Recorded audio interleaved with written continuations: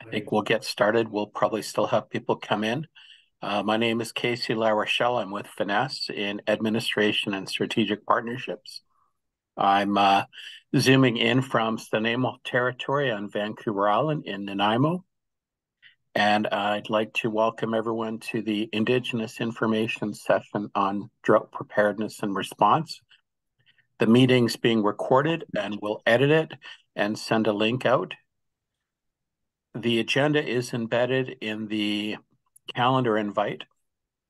So I'll call upon people as I see them on my screen.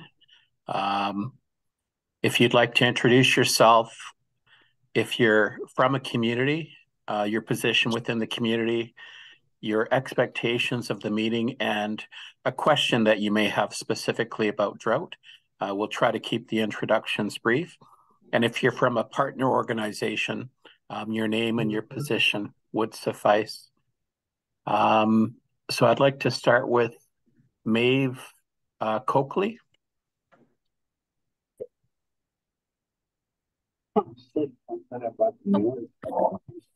Hi there. Can you hear me? Okay. My name is Maeve. I am just newly onboarding with FNHA in the Vancouver Island region, specifically the New Channels territories.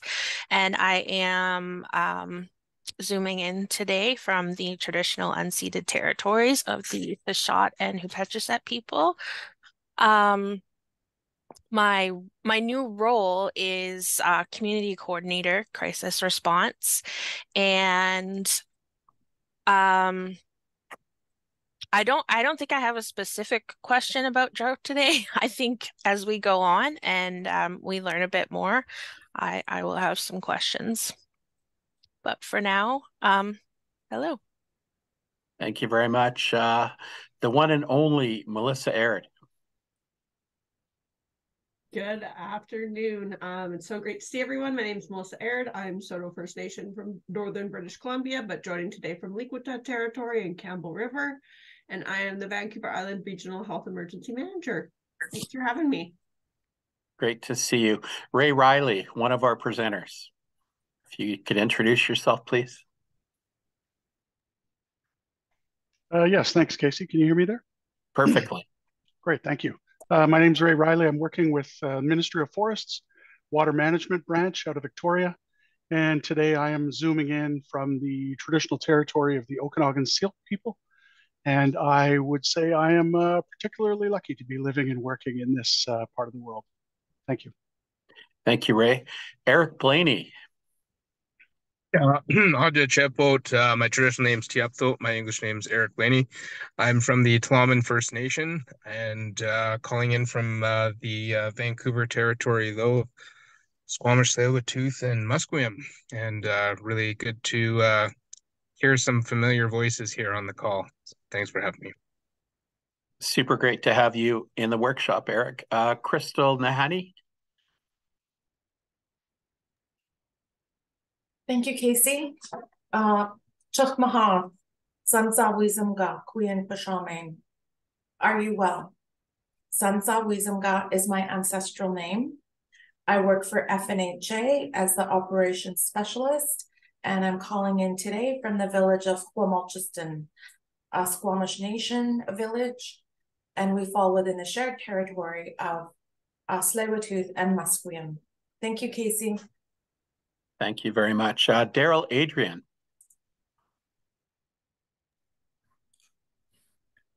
Hey, Casey. Yeah, thanks for today. And thanks. It's great to see everybody's on the call here today. Yeah, Daryl Adrian at the Lillooet Tribal Council here in the Northern St'át'imc, born and raised here. Happy to be working here as well. Thanks for today, Casey.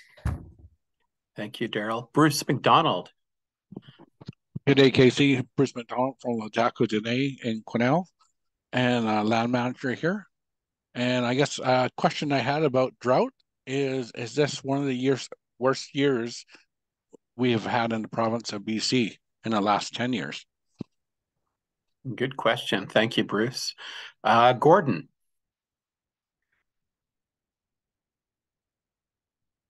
Gordon, if you're available. Mike Gordon Anthony here from the Scotland Band in the interior, and just joining in to learn about drought. And I guess if I had a question, I guess it would be how it's related to watersheds also a little bit, and the relationship on fires and all that that's happening also.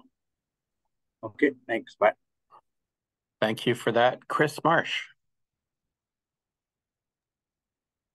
Yeah, thanks, Casey, and good afternoon, everyone. I'm Chris Marsh. I'm an emergency management advisor for the Tanaka Nation Council. Calling in today from the Trail Rossland area, which is traditional and unceded Sinixt, Syilx, and Tanaka territory. Yeah, I guess my question is, I'm wondering, how the weather pattern we're experiencing right now is going to change our short and long-term drought conditions. So looking forward to the session. Thanks. Thank you, Chris. Christine Abbott. Action 11, Christine Abbott, Lytton First Nation Operations and Maintenance, Assistant to Program Manager Warren Brown. Question about drought. Is it related to the watershed? Is it related to global warming? What can we expect with no moisture for the root systems in the mountainsides? And what are the plans?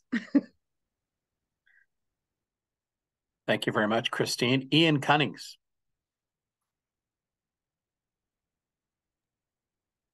Good afternoon, everyone. My name is Ian Cunnings.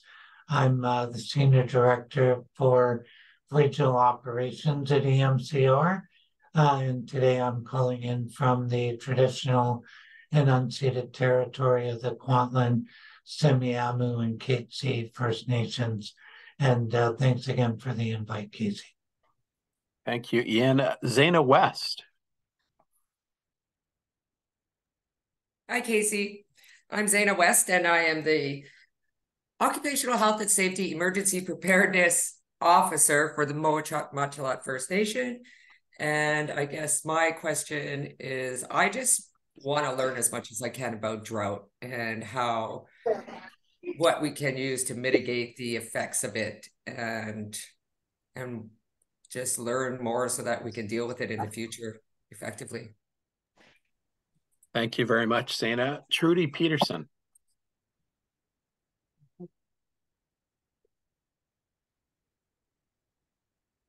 Good afternoon, everyone.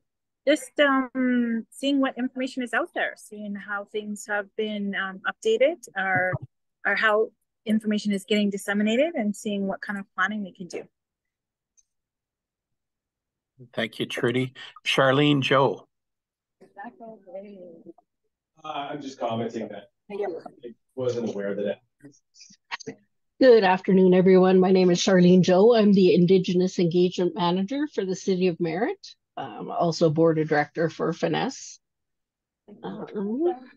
Thank you. Thank you, Charlene. Jeremiah Lewis.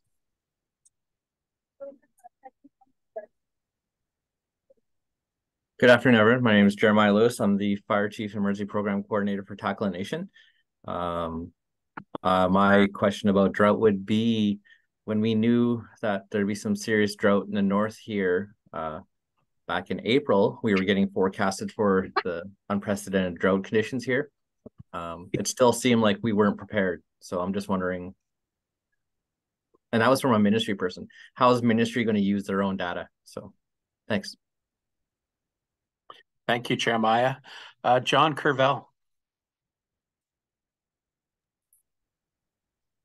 Amasa Asneem, good day. Happy to be here. Given English name John Curvell, hold a hereditary chieftainship name with the Niska Nation within Wilkes-Giton, which is Flittick.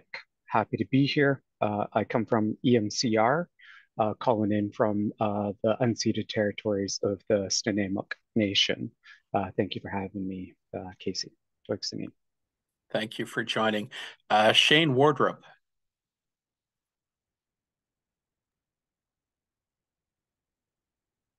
Thanks, Casey. Good afternoon, everyone. Shane Wardrobe, Tecumseh Schweppen, Emergency Planning Coordinator. My question would be, what will it take for us to get our drought levels back down to normal or non-existent? And also looking for any ideas and on funding for drought preparedness and planning. And I just want to thank Casey and fness for all the great work that they do in providing all of that kind of information for us. And thanks for putting this on today. You're very welcome. Hampel R. Hampel.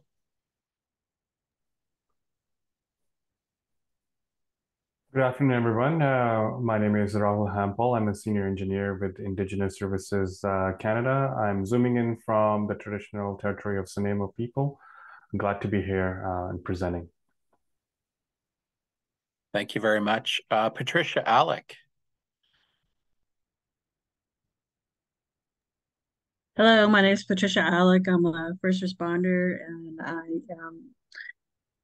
am zooming in from Shamakam Band. Just wanting to learn about the drought and what kind of plans there are. Thank you.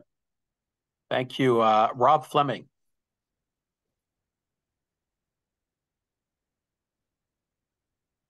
Sorry.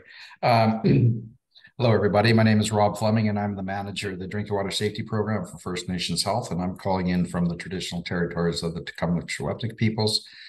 I'm really interested in source water monitoring, both quantity and quality. So looking to see what the future is to, see those trends and monitoring that piece.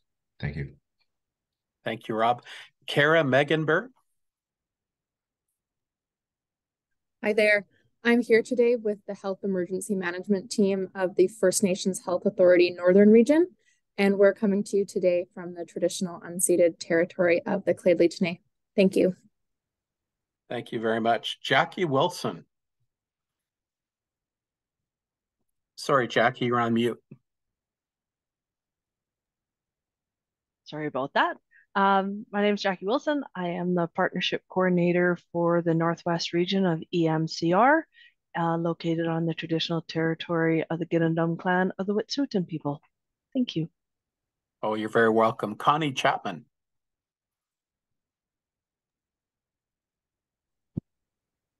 Thanks, Casey. I'm Connie Chapman. I'm with the Ministry of Forest Water Management Branch, and I'm calling in today from the lands of the Squamish, Tsleil-Waututh, and Musqueam, and thank you for having me.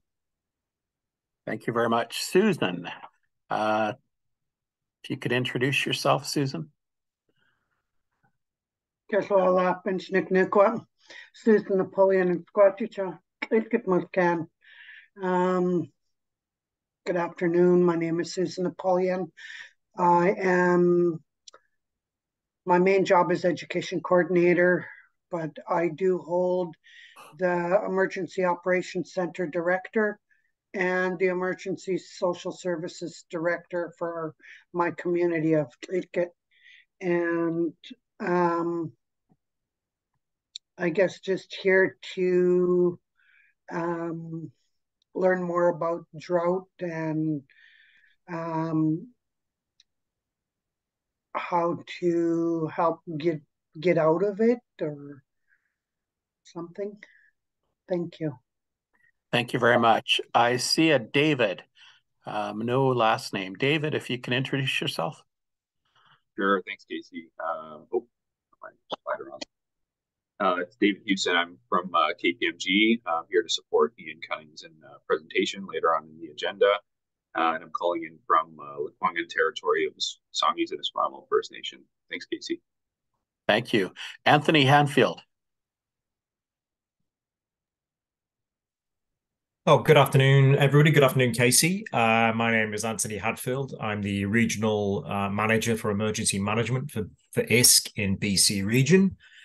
Today, I am on the traditional territory of the Katzie First Nation, and I'm really happy to be. So one question I have, not being an engineer, is what impact or how can we mitigate the impacts of the weather and climate just by having well-maintained infrastructure? That would be something, and the right infrastructure. So that would be a question I would have. But nice to be here. Thank you. Thank you. Crystal Camille. Good afternoon, everyone. Crystal Camille. I'm the executive assistant here at fness. Happy to be here. Thank you, Crystal. Judy Mitchell.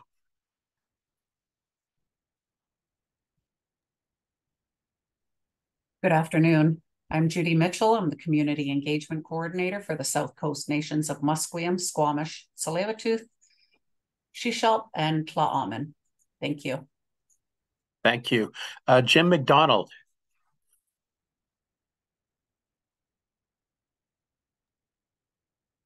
Yep. Afternoon, everybody. Nice to see so many familiar faces, by the way.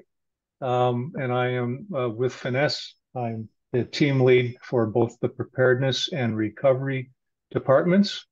And I'm calling from the traditional homeland of the Stalo people. And I'm just hoping to get enough information on this that we can start putting some concrete plans into place. Thanks very much. Thank you, Jim. Michelle Jacobs.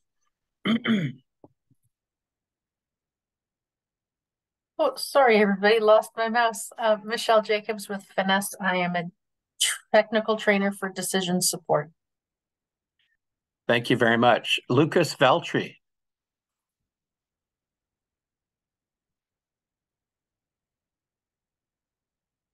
If you're able. Yep. Hi, everyone.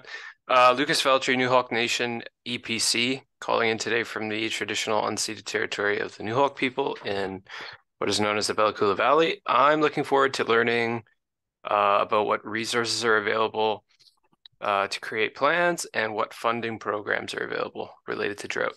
Thanks. Thank you. Calvin Smith. Hi, Calvin Smith from Schmuckenbad, O&M operation and maintenance. Just here to learn a bit about the drought. Thank you. Thank you very much. Amanda Dixon.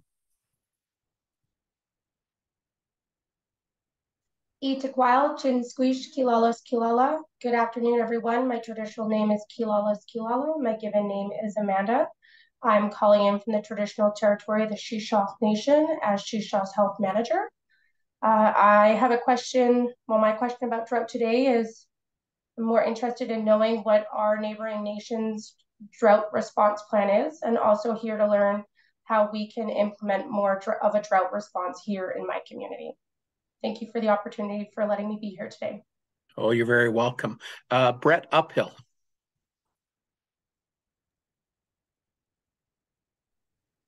QCQit. My name is Brett Uphill. I'm the manager of fire and emergency services for Yakidak Nakliat, Tobacco Plains. Thanks for having me. Thank you very much. Chris Ross.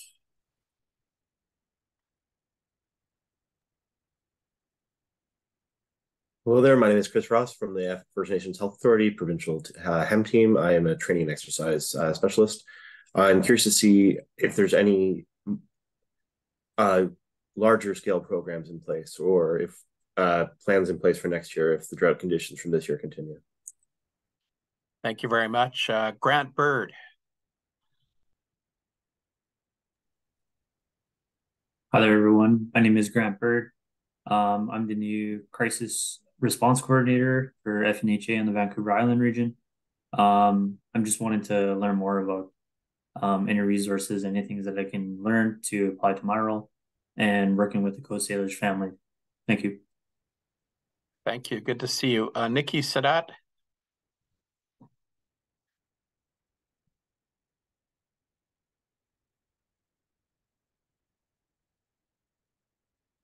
You're on mute, I think, Nikki.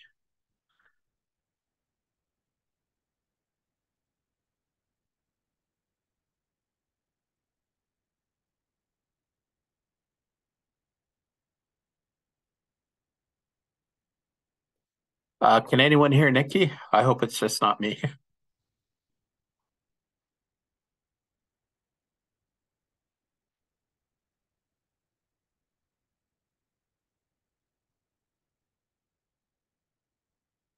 If no one else can hear Nikki, maybe we'll try to circle back.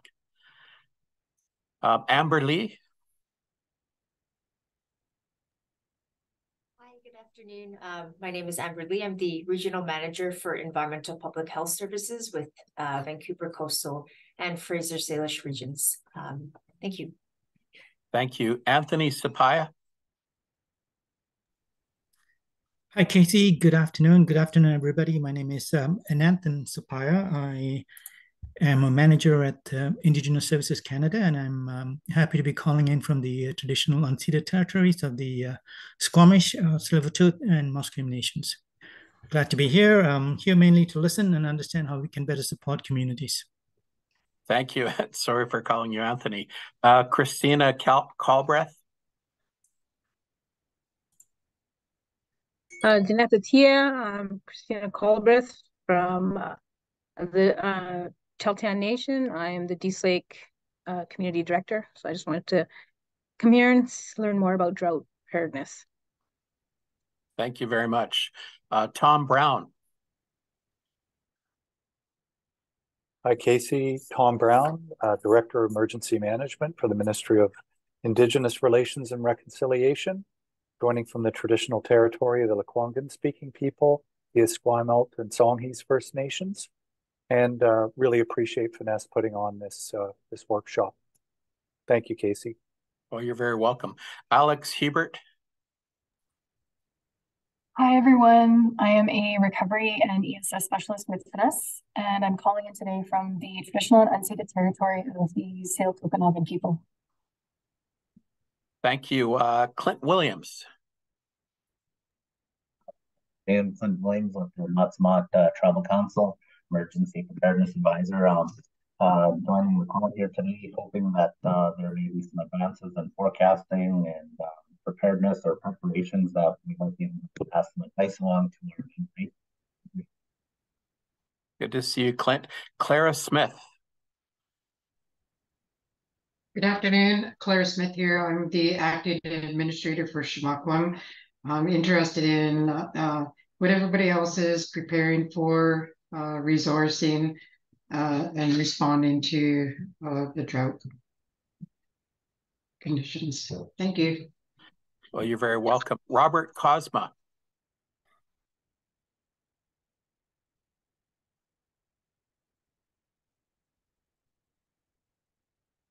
If you're available, Robert. I am Robert Cosma. I am Emergency Service Coordinator with TNG, the Chicago National Government, and I'm here to learn as much information as I possibly can.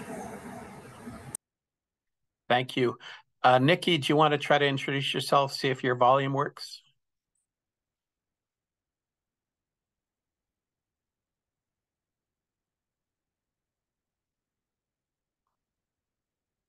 And is there anyone else that I haven't seen on my screen that would like to introduce themselves? Jump in or raise your hand. I think we've got everyone.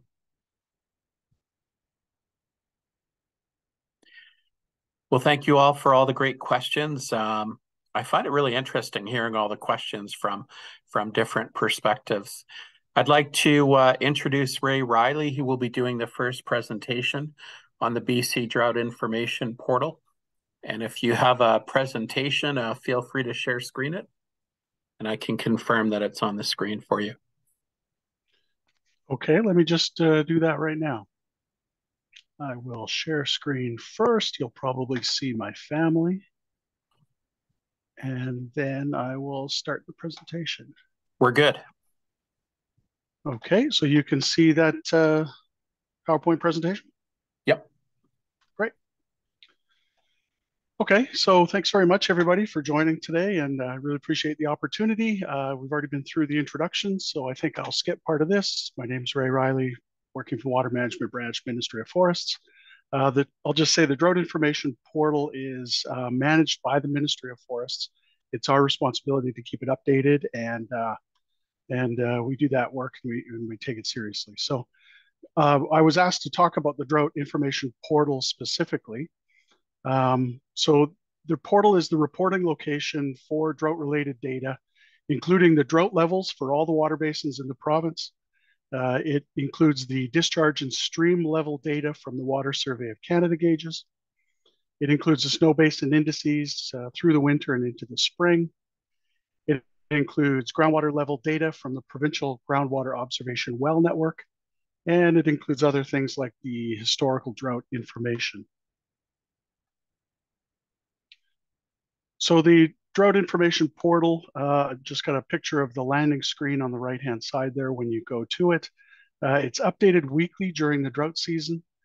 It also includes information about regional specific data on watersheds of concern. On the left-hand side here, you can see there are links to drought level bulletins. As the drought levels move, the province might send out information bulletins or news releases, and those will be linked right there. And then there's also links to angling closures if those are occurring as well as a result of drought. So the main purpose of the portal is to report out on the drought levels. I think I mentioned before that those are updated weekly. The process for doing that is as follows. The River Forecast Center looks at the primary criteria. On the right-hand side there, I've got a little table that shows the in-season drought criteria, the core indicators of the 7-day average stream flow and the 30-day precipitation. So the river forecast looks at those two primary criteria, and they look at the forecast of what's coming in the next several days or week. Then they make their preliminary drought level recommendations. They send those over to us, Water Management Branch. We share them out with the regional drought response teams. Those regional drought response teams have a meeting once a week where they sit down, look at the recommendations, then they incorporate their own local information, which would be taken up by the supplemental indicators part on the right-hand side there. So they sit down, look at the recommended drought levels, they incorporate their supplemental indicators, then they'll make a decision what they want locally as far as the drought levels go. And they'll be using the scale here from 0 to 5 that you can see on the screen there. So after those decisions are made, the drought levels come back. They're incorporated into the drought portal, and they're reported a couple of different ways. One is this table. You can see along the left-hand side, it has the 34 basins in the province. Across the top are the weekly time steps for every week when the decisions are made. And then a little reminder on the color graph, the color chart there about what each drought level means, 0 being the green and 5 being that dark red sort of browny color almost. So this is a really quick, easy way to see how the drought has progressed across the province. It's quite visual. The second way that shows it on the drought portal is by the map. Another easy way to look at it. So this shows each basin in the province and the drought level that they're currently at, same color scheme. And then on the right-hand side of this, it shows by category, by drought level, 1 through 5, how many of the basins are in each. And then if you click on the little arrow tab on the right-hand side of that, it'll show you by name, by which drought portal they're there, or which, water basin each one of those levels is. I mentioned there's a few other things that the portal shows. One of them is the groundwater levels and mapping with the aquifers. I've zoomed in a little bit here just to show part of the lower mainland, and each one of these red dots or green or blue or the darker colors are part of the provincial observation, the groundwater observation well network. And the colors represent where the ground level, where the water level is below ground relative to its normal position. So the lower it is down, the darker the color in the red. The green means it's in sort of the normal range of where we would expect it to, and then the gradations in between.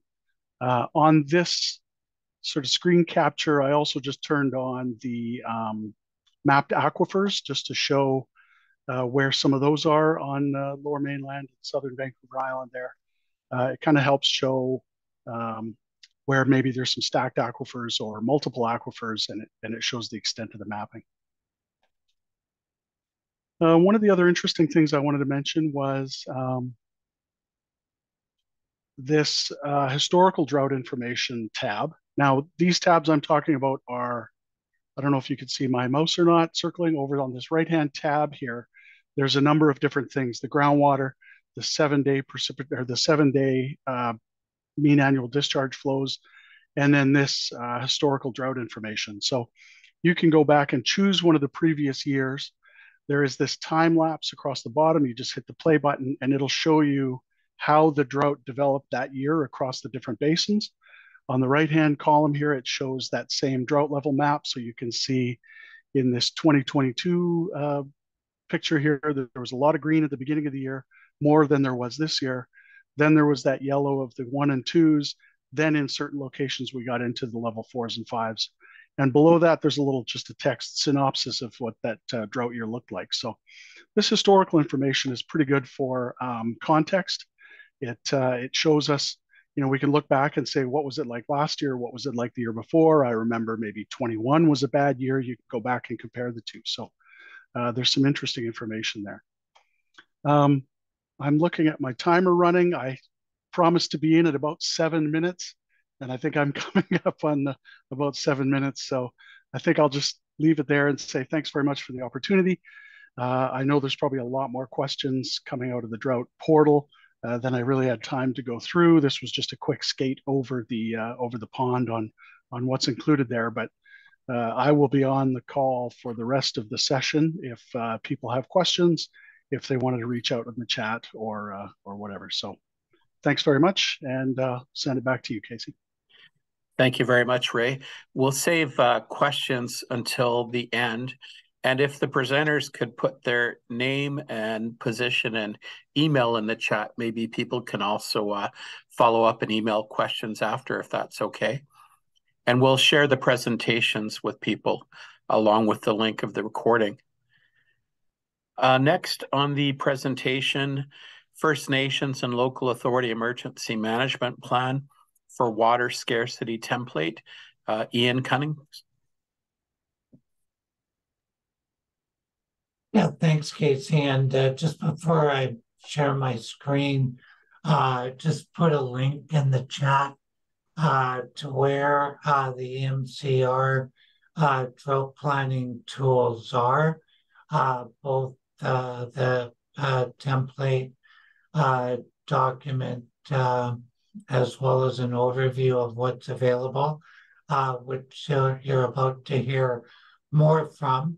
But with that, just before I jump over to David to walk us through some work that we had KPMG for us in developing the tools, that I'm hoping this isn't the first time the folks on the call are seeing this.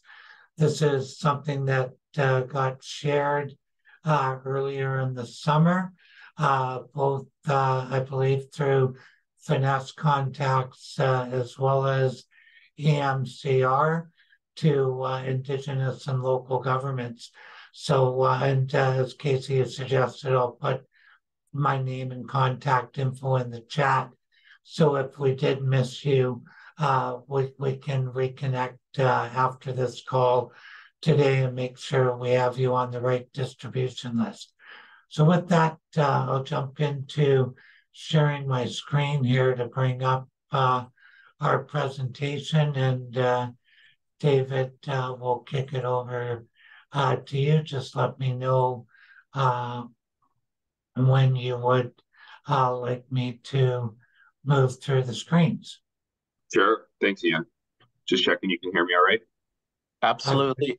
Yeah. And Casey, is there a hard stop for time? Maybe if you could try to keep it within 10-ish, maybe 15 sure. Max. That's great. Yeah, I can definitely do that. Okay. Well, thanks, Ian, and thanks, Casey. Yeah, as Ian mentioned, this might be a repeat presentation for a handful of folks that have attended some of the seasonal readiness meetings that occurred in the spring and kind of early summertime. But I'm just going to walk through a tool that we, our team, KPMG, worked with EMCR to develop over the spring and summer. So you can flip to the next slide there, Ian. Just a bit of a primer, which probably not necessary with the earlier conversations around drought, but drought is in BC essentially accumulation of or a function of insufficient snow accumulation, dry or hot weather, delays in rainfall, and can lead to a number of impacts across society. So a handful have been listed on the screen here: community use, responder use, environmental needs, agricultural use, economic use. But of course, lack of water has widespread implications for communities and society. Ian, you can probably flip through the next 2 or 3 fairly quickly, but we'll go to the next slide. So we just saw in the past presentation the table of this year's drought levels. And so for the previous presentations, I wanted to note where the 2022 drought levels were. And if you hit the next slide there, Ian, it'll pull up the 2023 version or of the drought levels for BC. Of course, they've progressed a bit more since this presentation has been developed, but essentially the columns align with one another. You can see the levels of drought relative to the previous year and where each of those drought levels reached to across the previous year.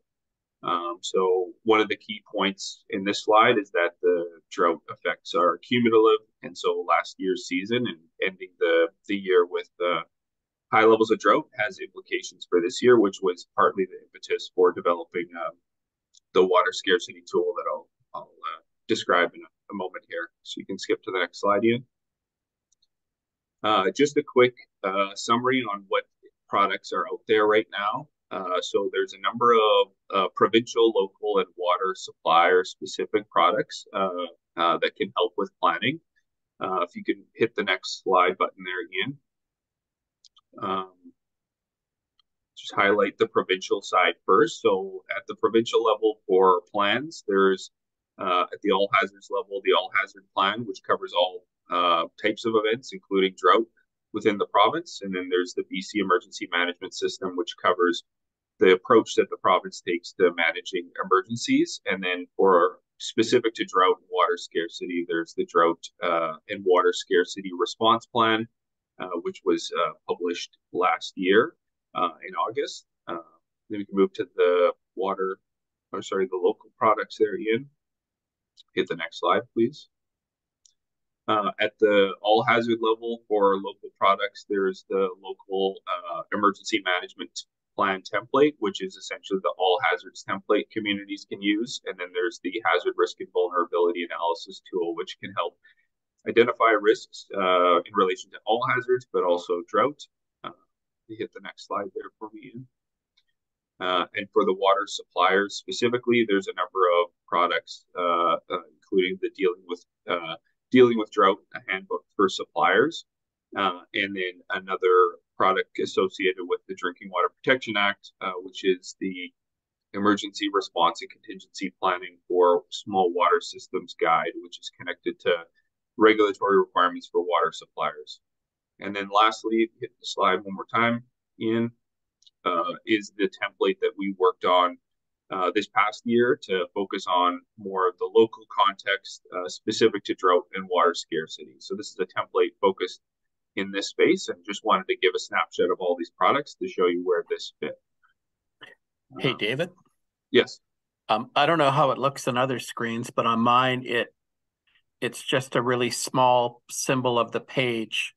So I don't know if your intent is to show the full page or just the small box among several when you advance the slides.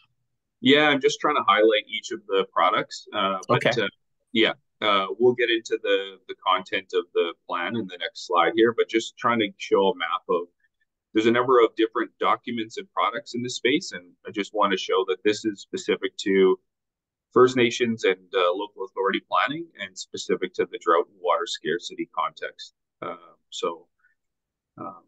But thanks for pointing that out, Casey. We can move to the next slide. So we've been talking about drought, but the plan or the template itself focuses more on a broader concept of water scarcity, which could be drought, but is not limited to drought. It's essentially any type of event where water supply water demand exceeds water supply. So that could be challenges due to infrastructure capacity, condition or failure, contamination of your water supply, or limitations on available storage. Can advance to the next slide there, Ian. The context for developing this template was back in February. The recognition of the drought risk led to a consideration for developing a tool specific to First Nations and local authority planning efforts. And the intention was to ultimately reduce the risk of water scarcity events, including drought, and support more coordinated efforts across the province for drought-related planning response. Yeah, let's skip to the next slide there, Ian. What was in scope for this product was more focusing on 2 of the 4 phases of emergency management, so preparedness and response, considering First Nations aspects of planning efforts, not just for First Nations that would use the tool or the template, but also local authorities with neighboring First Nations, and then also considering or focusing on what the local water supply and local water demand considerations are. Also, I work with a number of logistics and supply chain professionals, and that was a big effort in building out the concepts and approaches to logistics to support water scarcity or drought events to build out those processes specific to bringing in water supply. What was out of scope is a deep analysis into the mitigation or recovery side of droughts, looking at improvements to water infrastructure that are outside of emergency events, and then also the catastrophic side of water scarcity or water supply disruptions. So this is not intended to take on earthquake type water scarcity events. And it also isn't intended to take the place of other community policies or bylaws. You can skip to the next slide there, Ian. In addition to the template, there's also a response placemat that consolidates a lot of the content from the template into a single page or a 2-page product that lists out the various response processes and information that might be useful to have quick at hand. It also includes key contacts and resources that might be useful to support more rapid planning efforts. Can skip to the next slide. There's also an approach that's outlined at the beginning of the plan that helps with more rapid planning efforts. So there's a suggested approach if you only have an afternoon or so to kick off your planning effort, so where you can target that approach. And then you can go through a more thorough planning effort when there's more time or resources available to go through that. But understanding that everyone in emergency management is busy, we wanted to provide a bit of a targeted approach to developing out the key content within your plan. We can skip to the next slide, Ian. So getting into the content within the plan itself, there's a section that focuses on the scope of the product. So whether it's a community or a regional scope for your planning effort, what geographic boundaries your plan may cover, the types of events, whether it's specific to just drought or all water scarcity type events, and who might be involved in either the planning or response effort. And then in addition to confirming or identifying your scope, there's some guidance around identifying and putting boundaries around your water supply sources. So which local water sources your community relies on, what their minimum flow rates or levels are, any high-risk seasons or periods for those water sources, and then also demand, and splitting that demand up by various categories and understanding their respective flow rates. So capturing all that important context on the outset. Within the product is also some guidance around setting up your response structure specific to drought and water scarcity. There's a lot of commonalities between response structure for other emergencies, but there are some nuances, particularly on the procurement of certain types of supplies like packaged water, bottled water, sourcing bulk water, critical parts that might be needed to augment infrastructure system. And so some guidance is included within the template for those unique parts of the response structure as well. can skip to the next slide there, Ian. Within the product as well includes a number of response measures. So this includes community action, so activities that can be taken outside of formal policy measures to potentially reduce demand for water, as well as a series of policy options that can be considered, going from public information to formal community policies to user restrictions, and then the use of legislative tools. And then there's 4 sets of logistics options spanning across packaged water, which is bottled water or jugged water, and then bulk water, bringing in water from another jurisdiction, considering mobile water treatment plants or mobile water treatment systems that can be brought in, and then augmenting your system or repairing it with critical parts.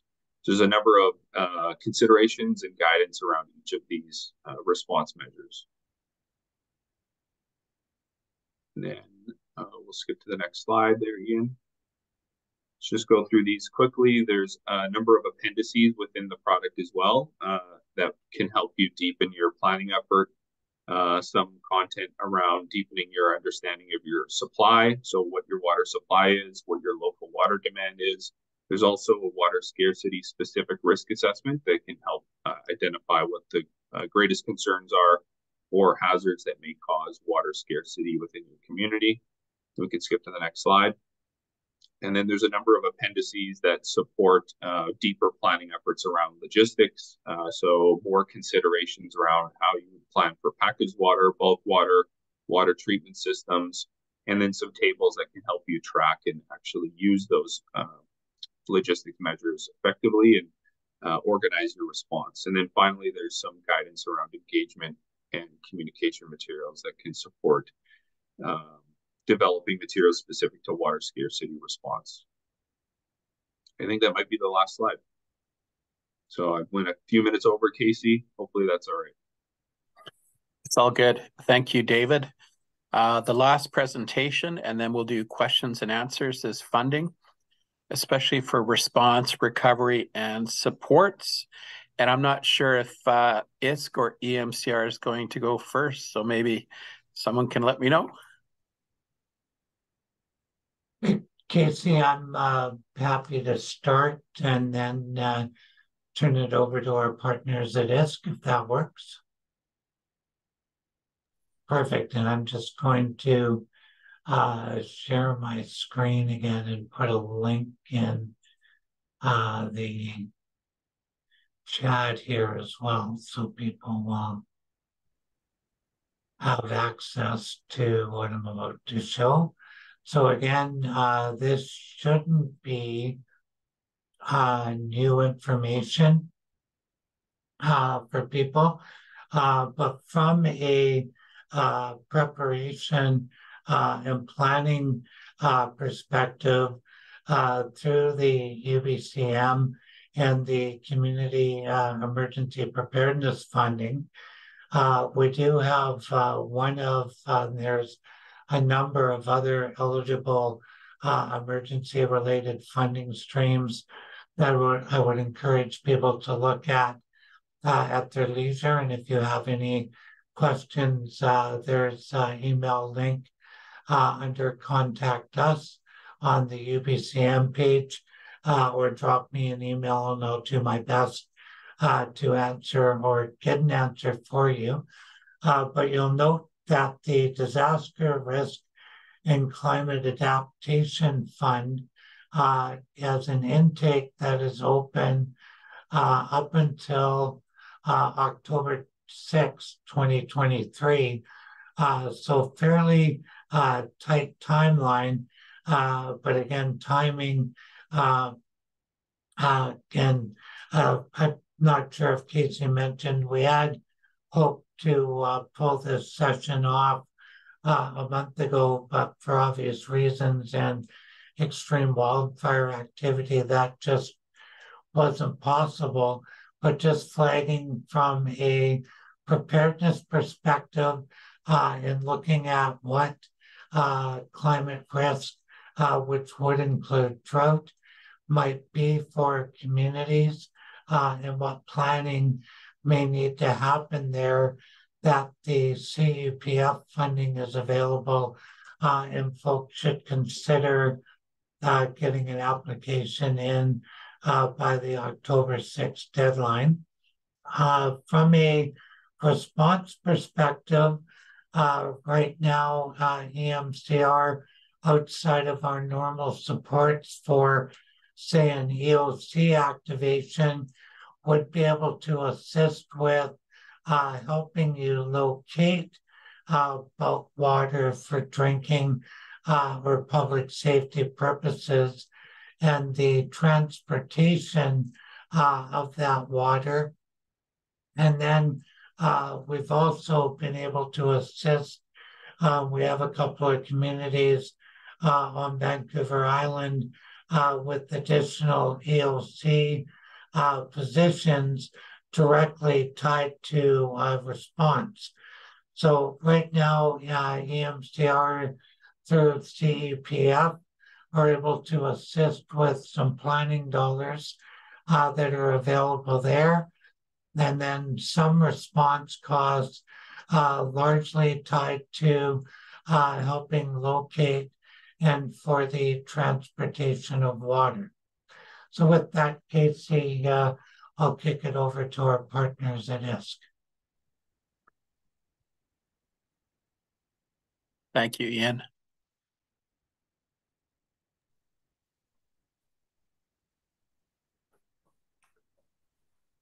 I'll share my screen. Let me know if you can share the presentation slides. So you'll share them? Yeah. Okay. I'm going to try at least.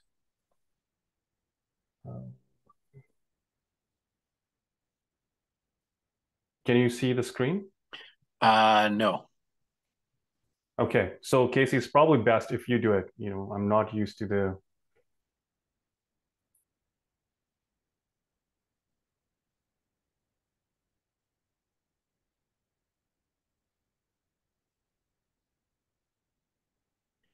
Okay, I'm just having a look for mine.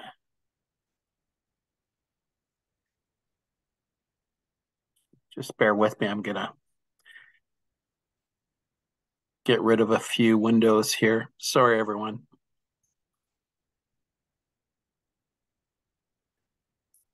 Let me see if I can...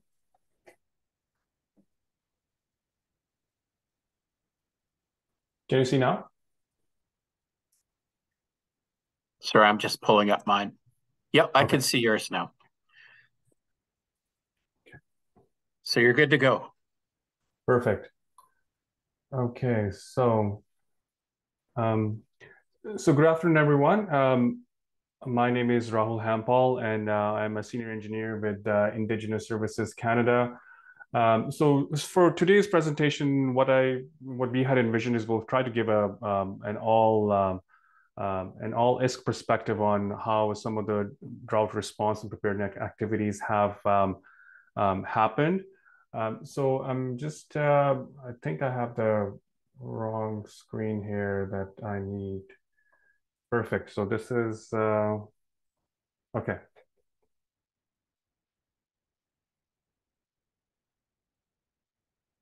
Sorry, just a little bit of technical difficulties here.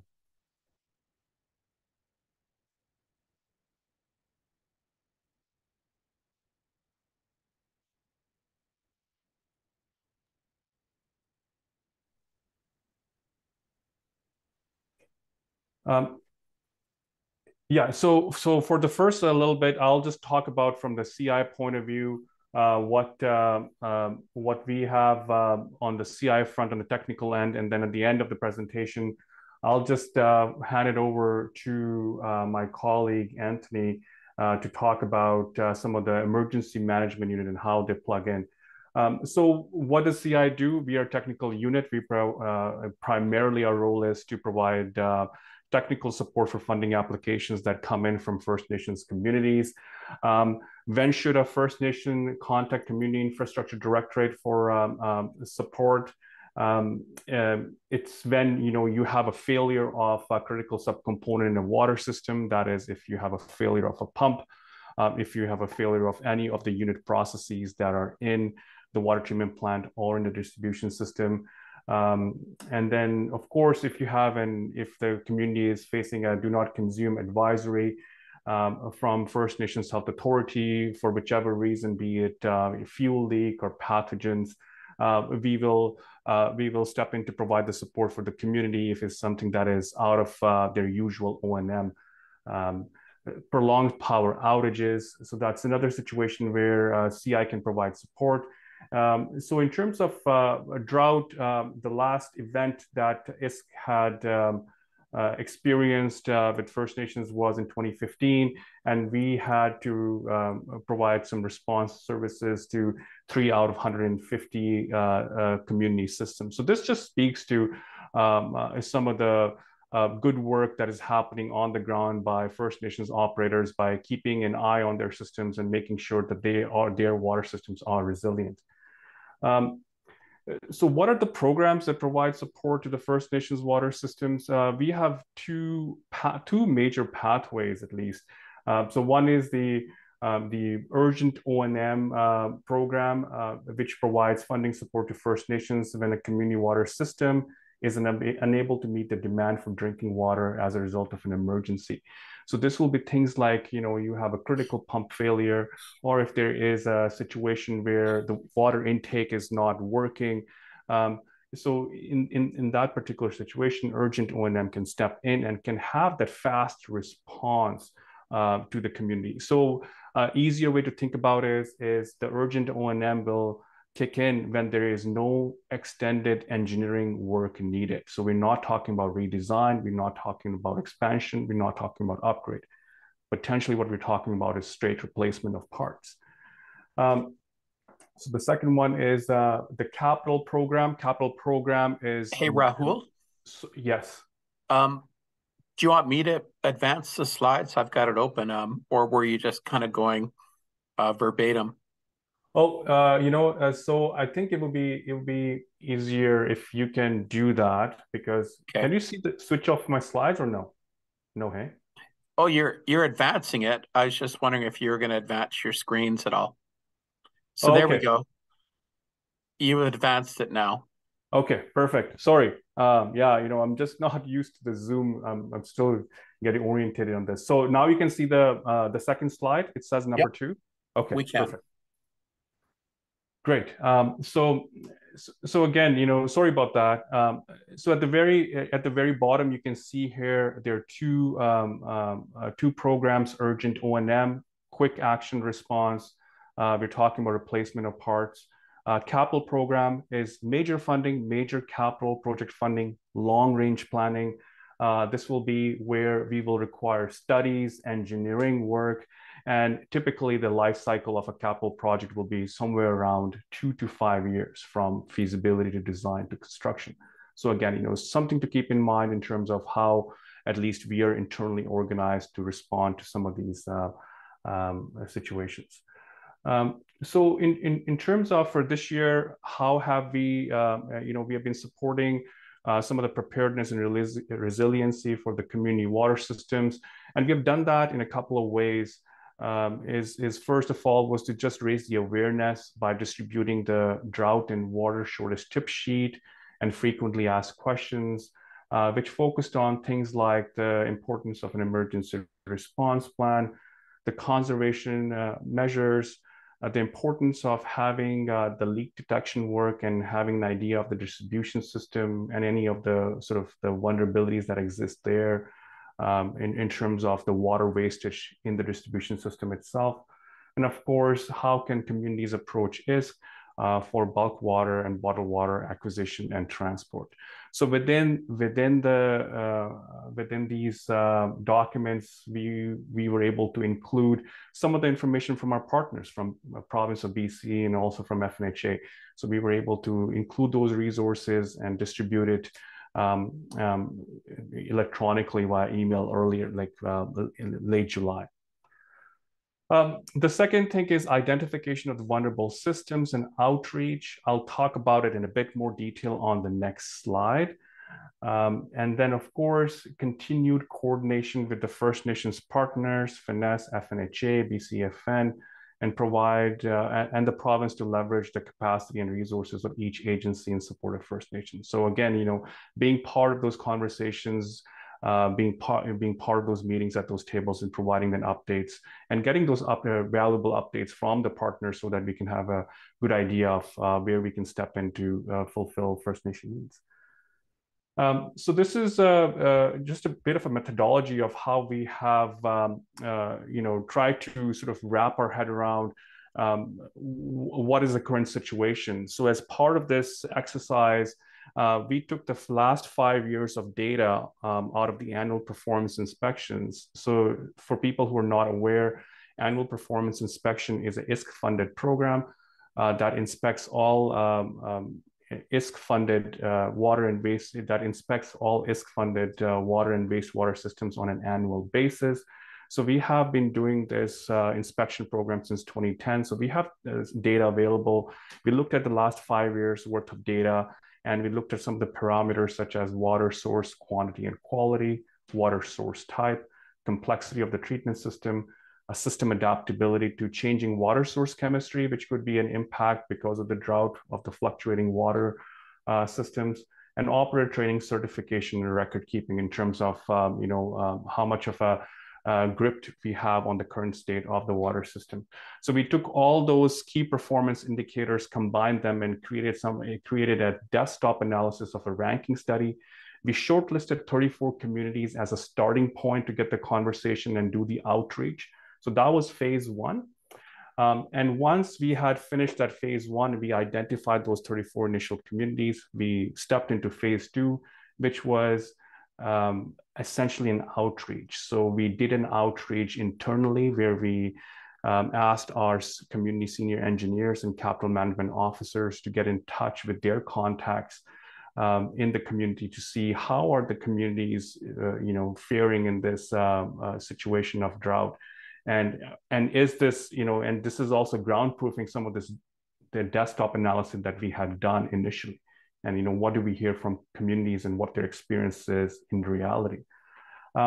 So this work is ongoing. So we have done the first leg of the outreach. The second leg of the outreach is we have included an enhanced drought questionnaire in this year's annual performance inspection to capture some of that knowledge and some of those vulnerabilities for the water system, so that we can plan for the next year and the next coming years. Be it short term in terms of updating emergency response plans, to some long range planning items such as water system upgrades. So what are the expected results?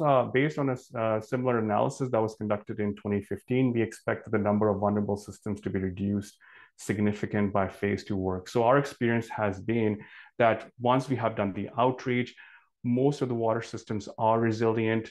The communities are keeping an eye on their system to see any weaknesses that may show up. But overall, it's in good condition, the state of the infrastructure. But whatever vulnerabilities have been identified, we will be looking at it and trying to respond to it, be it in ERP or water treatment plant upgrade, the next stages of this activity. So for medium term, what are some of the key criteria here? It's the priority will be for any communities identified at the end of phase two assessment, but any community can apply for support. So of course, we will focus with what information we have stemming from those phase one and phase two activities. But if there's any community out there who are facing some of these drought impacts, by all means, reach out through your usual ISK channels and contacts, be it circuit rider or community senior engineer and CMO. So continued work with community partners to support preparedness activities, which is inclusion of drought and emergency preparedness plans, making sure that they have a focus section on the ERPs if that doesn't exist already. Develop and implement monitoring of water systems for water quantity. So this is especially important for vulnerable groundwater systems and also surface water systems, to make sure that they have an idea how those water systems are fluctuating year over year. So The phase 2 will help us identify these specific needs and where do we need to focus in terms of having some of this planning efforts and project efforts completed. And of course, the repairs and upgrade of systems. So this is more in conjunction with the leaky distribution systems. We want to make sure that distribution systems are tight and they're not wasting water when the water is at a high premium in those particular situations, and in keeping in context the water restrictions as well. A focus program to identify the repair and leaky water systems, of course, and the continued collaboration with First Nations partners, including support for water conservation, education, and outreach work already underway by partner agencies. Again, we will keep on continuing to collaborate, keep on coming on platforms like this to raise more awareness as to how First Nations can reach and coordinate with us. So I will give the platform to my colleague Anthony at the next couple of slides. We'll talk about sort of the emergency management component. Thanks, Rahul. Just sort of moving on. So a bit of a general overview of the emergency management program for ISK in BC region. So we operate our program using a number of agreements and with a number of our partners. So important EMCR, we work very closely with them. We also work closely with the BC Wildfire Service. And one of the key ones is the tripartite memorandum of understanding on emergency management, which is between ISK, the First Nations Leadership Council, and the province of BC. And that's to ensure that First Nations are kind of full partners in the EM discussion and how the program is managed and how it's moving forward. In terms of the how we're structured, so the EMAP program, the Emergency Management Assistance Program, basically operates on the 4 pillars approach. We provide funding to First Nations in relations to natural hazards and emergencies. Obviously, probably the most obvious one in recent years, wildfires, flooding, and other severe weather events, of which, obviously drought is becoming more of an issue as well. So the key thing is it an event? Is it a prescribed event? Which drought, again, we're in that territory now where and that's why we're having these conversations. So obviously the 4 pillars that we work with, and we've got a number of funding streams for each, is preparedness, mitigation, response, and recovery. So if we move to the next slide, a little more detail on each. So in terms of response, the thing, and I mentioned a moment ago that we have a number of agreements in place. ISK doesn't have boots on the ground per se to deal with emergency events as they happen, and when they impact First Nations. We contract our colleagues, or we have an agreement with our colleagues at EMCR for much of that, and as I said, BC Wildfire. We work with and support communities in their response work through those service agreements. And fness, again, is another key partner in that whole equation. The good news for First Nations is that sometimes things that are not eligible for EMCR are eligible under ISK's program. We have a bit more scope, if you like, to be able to cover certain things that the province can't. So we, through our terms and conditions of our program, we are able sometimes to fund things. And again, we've had a lot of experience of that in recent weeks. Things that the province can't cover, we've been able to cover with some of the big events that have been going on. And what we'll do is we reimburse communities fully for those costs that we can cover. The big thing is that our program is limited to one reserve, so it's only when an event impacts a reserve. So again, if that's a drought, we can be involved in that. If it's off reserve, the ISK program is not able to assist at that point. The preparedness part of our program, and I think this probably is where we can have an impact with drought more in terms of, we have an application program, the non-structural mitigation program, which is an annual program that we receive an allocation from Ottawa, and it's basically by application, and it's basically it's open until the money is gone, basically, and on a kind of first come first serve basis based on eligibility. So NSMP is designed for to assist First Nations create and update emergency plans. So that, in the context of what we're talking here, could be a drought plan or a plan for dealing with drought, would be under the NSMP program. It can be used for conducting exercises. Again, tabletop exercises. Again, drought very much could be part of that. Training for staff and community members. Hazard risk and vulnerability analysis. Again, drought would definitely fall into that category. Things like floodplain mapping. The program can also be used for low value EM equipment. So anything under $5,000, we can cover. The larger pieces of equipment, machinery, we would pass you on to our colleagues in community infrastructure.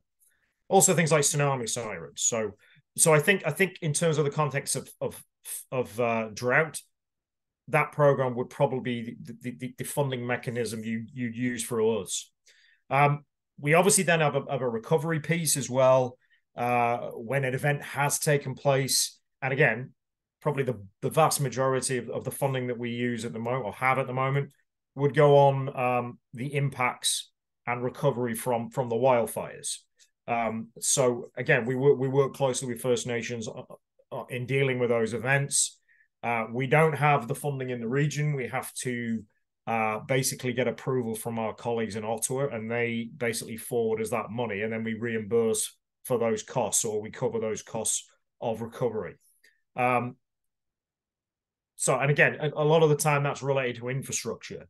So again, possibilities working in tandem with CI that if there's some infrastructure specific to drought, that might be something that we could investigate through the recovery portion of our program. So again, just a very broad overview. I'm sure there'll be some questions. I'm happy to talk offline with people as well. And I don't know if you've got more, Raoul, but I'll pass back to you. Thanks, Anthony. Yeah, so by all means, in question and answers, we can definitely answer any questions that the audience may have.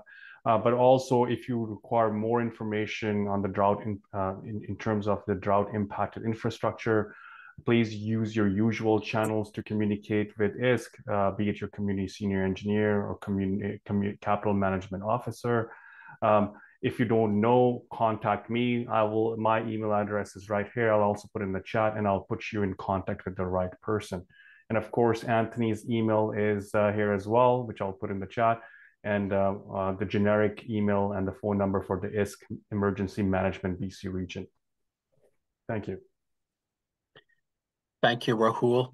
I see a couple of questions in the chat. Daryl had asked, prolonged power outage, is there a specified number of hours or days before support is considered? And they will be installing the auto transfer switch through Hoole Electric. Are there opportunities through ISC to purchase the specific generator required to connect to these switches? That was a question in the chat, I think, to ISC.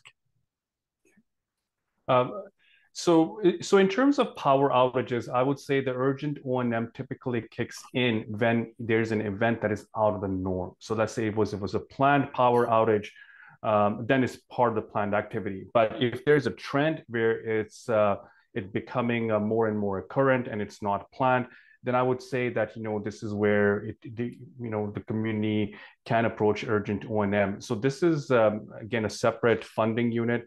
What I would recommend is you send in the request to Danny Higashitani. So he's the lead person for doing urgent O&M, and of course, and you can send that query to me, and I can forward that on as well to get you further guidance on that matter. Thank you very much. If people have questions, if you could either use the raise your hand, and if you're on the phone, perhaps just politely jump in. So now it's the time for any questions on any of the three presentations.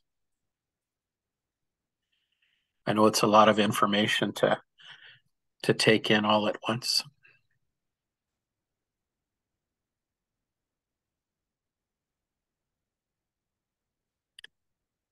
Maybe while we're thinking of that, I have a question. If there could be a brief kind of overview of the First Nations engagement on drought, both provincially and federally, that might be good to briefly outline. Ian, do you want to take a crack at that? Yeah, and specific to the EMCR info that we presented. So all of the info that David presented, first off, was run through our partners at fness to make sure from a planning perspective that we were hitting the mark. And then, as David pointed out, that information was then shared at our seasonal hazard prep meetings, which allowed for further feedback before we sent out the final product. And that was prior to the significant wildfire impacts from the summer. So while I wouldn't call it formal engagement, given how quickly, we all had back in the spring an inkling that we could see drought activities pick up, but it was largely hinging on what type of rain we may or may not see in June, and we all know that we didn't.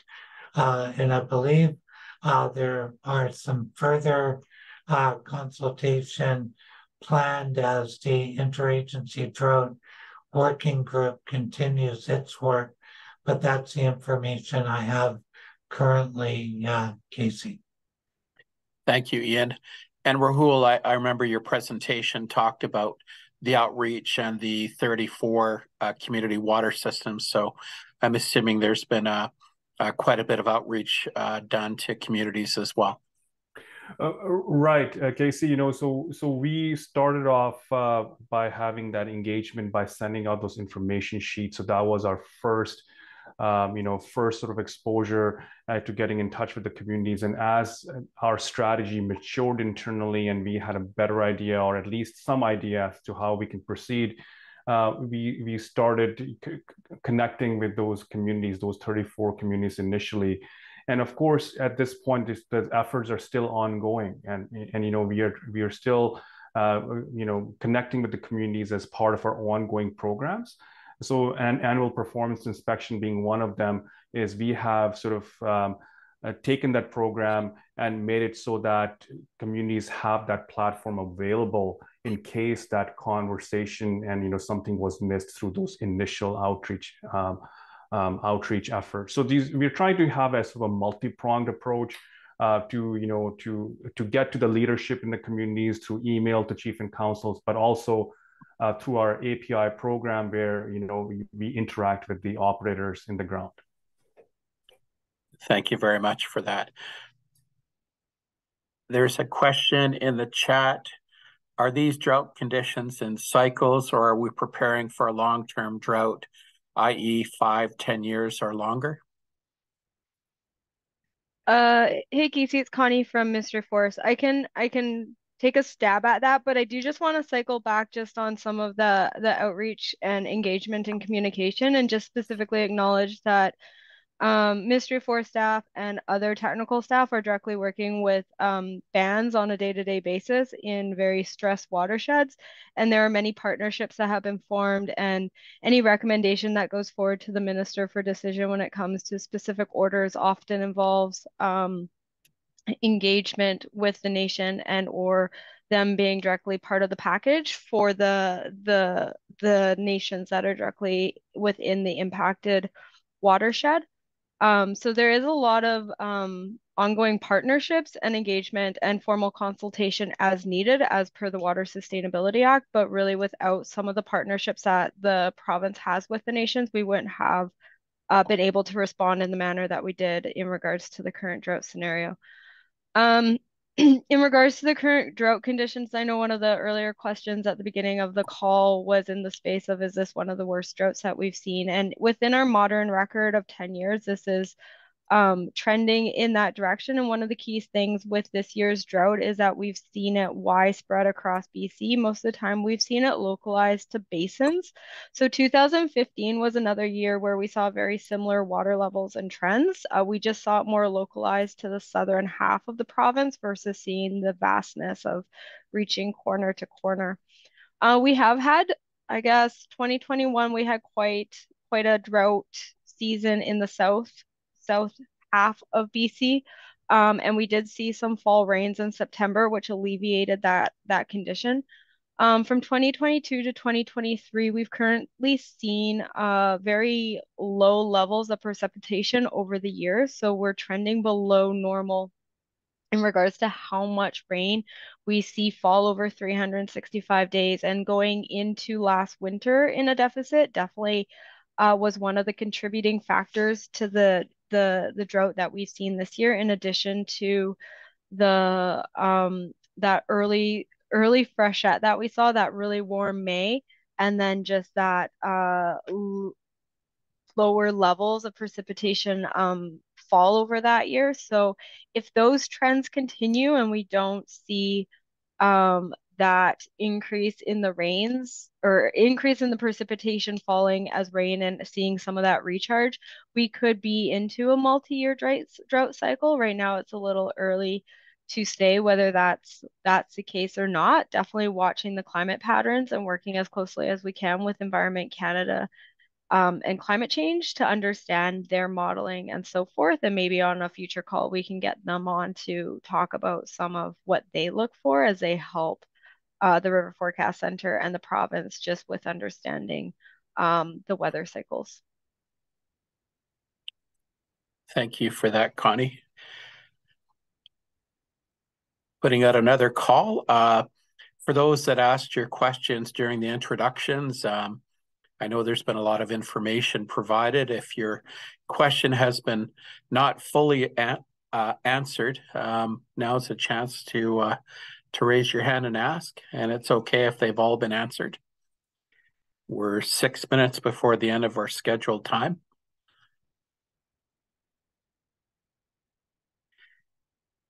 And before we conclude, under the non-structural mitigation program, I've worked on a few of those over the years, and I know the staff at ISK are very open to receiving drafts because it's kind of a new thing, these ERPs for drought. It's a little bit out of my knowledge base. So I'd suggest people make sure you talk to ISK and get feedback on the applications, which they'll provide. If there's no last questions, I'd like to thank everyone for taking the time today. I'd like to thank the communities for the hard work, the partner agencies, and the presenters for the information. We can circulate a link of this recording. We'll edit it and we'll attach the PowerPoint presentations. And then you can share that link with others that weren't able to join this workshop. So have a great afternoon, everyone, and thank you for participating. Thank you. Thanks, Casey. Thanks, Casey. Thank you, Casey. Thanks, everybody. Thanks, everyone. Thank you.